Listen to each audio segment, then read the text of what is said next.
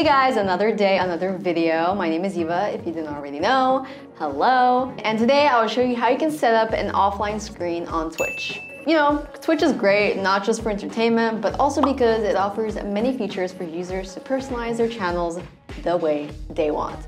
So one of those features is that Twitch users can add an offline screen to their channel, which can be helpful to keep in touch with the community one builds and grow their audience when they're not live streaming. So you probably want to make sure that your channel looks presentable when you're offline, which will increase your channel's overall professional look and the chances of people subscribing to you. And I'm here to help you with that.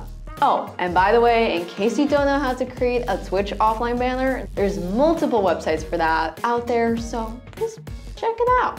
So this is how you can set up the offline screen on Twitch. First things first, you navigate to your Twitch account and log in there. You go to your account settings by navigating to your creator dashboard and clicking on your avatar icon, which is located in the top right corner.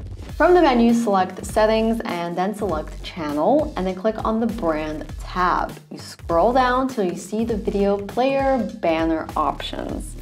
You see it? Yep, right there.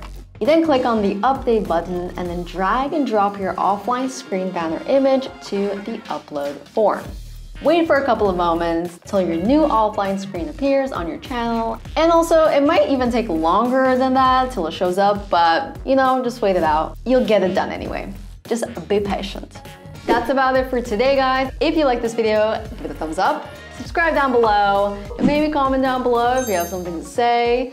Everything is welcome. And I'll see you guys in my next video. Bye.